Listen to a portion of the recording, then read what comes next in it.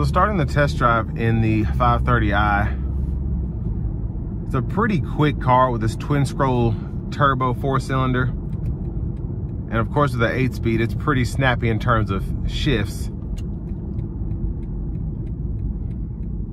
And we do get that 48-volt mild hybrid system, so that just helps you with power output when you have your foot down.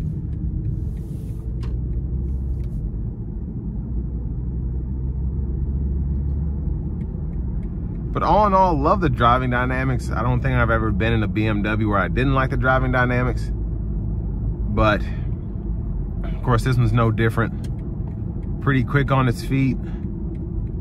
Love the steering feel. Comfortable yet agile, I guess you could put it that way. Let's put our foot down.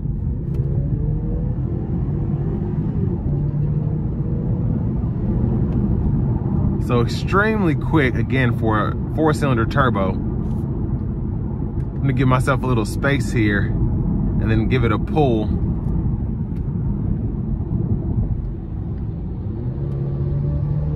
So sport mode there.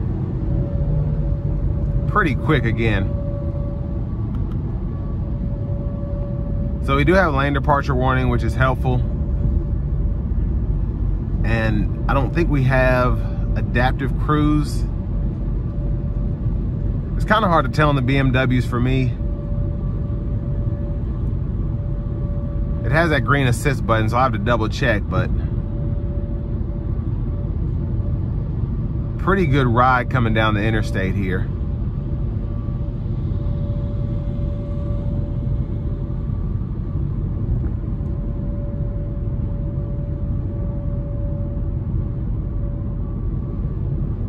And very quiet in the cabin, actually. Not like it should be surprising, but it is. The road noise is pretty minimal. Wind noise not at all intrusive. Mostly I could just hear that 18-wheeler screaming as it drove down, but very impressive sound acoustics in the cabin. And brake pedal feels very nice. It doesn't have as much bite as I was expecting when I first hit the pedal, but you have so much room to just keep braking harder and harder.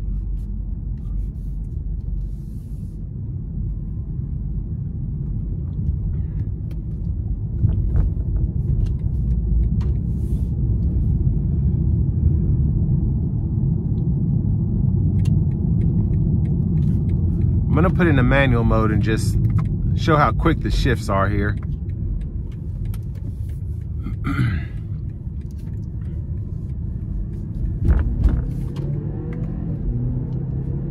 So extremely snappy.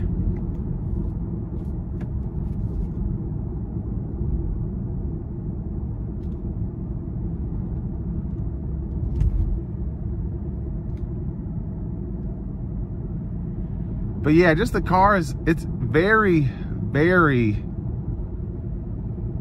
how do I describe it?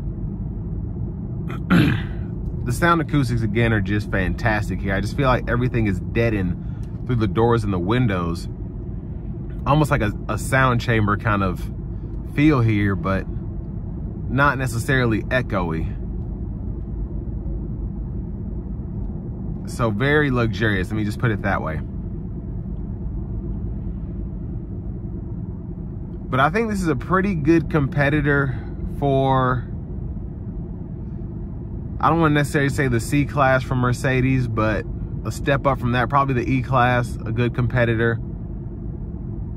And there are very few companies that are still making cars, even at this time in 2021.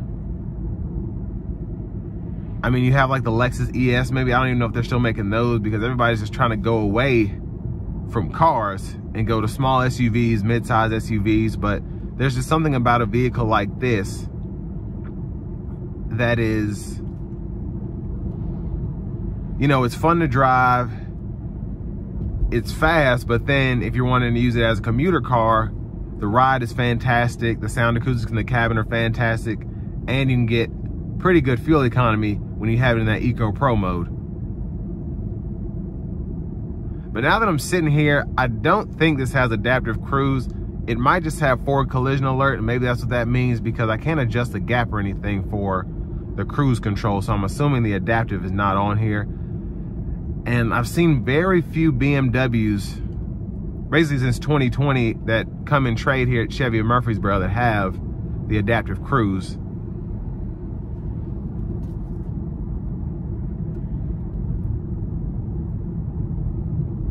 But all in all, love the car, love how it drives, feels, and the amenities as well, other than not having that adaptive cruise. But other than that, this will bring me to the end of my review of this 2021 BMW 530i xDrive.